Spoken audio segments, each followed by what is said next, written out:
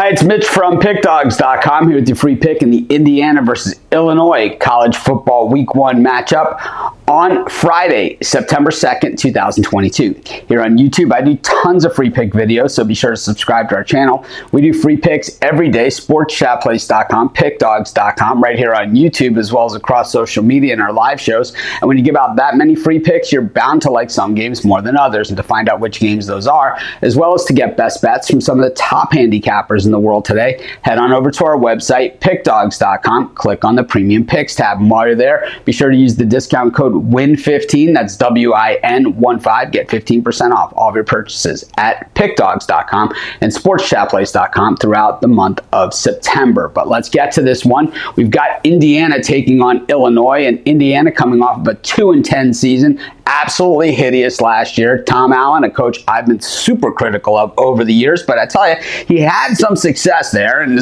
I just didn't like a lot of his play calling or strategy or usage of timeouts and a lot of the other things that head coaches do. But when it came to winning and losing, he'd always at least put some wins up on the board and was actually competitive against a lot of the better teams. But last year, 2-10, absolutely horrible. And I'll tell you, most head coaches, had they not had the success that Allen had in the previous few years at a program like Indiana, where they haven't had a ton of success over the years, they probably would have been fired after losing to their rivals 44-7 like Indiana did, getting smoked for the old Oaken Bucking by Purdue. So, like I said, Michael Penix Jr. out as quarterback at Indiana. He transferred to Washington. He was injured pretty much all the time anyway. But the thing is, Illinois, we saw them last week against Wyoming, and I really thought that Wyoming defense was going to hold up against Illinois. But Brett Bielema bringing kind of a physical style here to Illinois, and with Tommy DeVito at quarterback, he certainly is experienced, and certainly you have to give the edge even to Illinois in this game at quarterback. I'll tell you what, I think I'd give the edge to Illinois at running back in this one as well, and also having that game under their belt, I think that's going to help them too. I think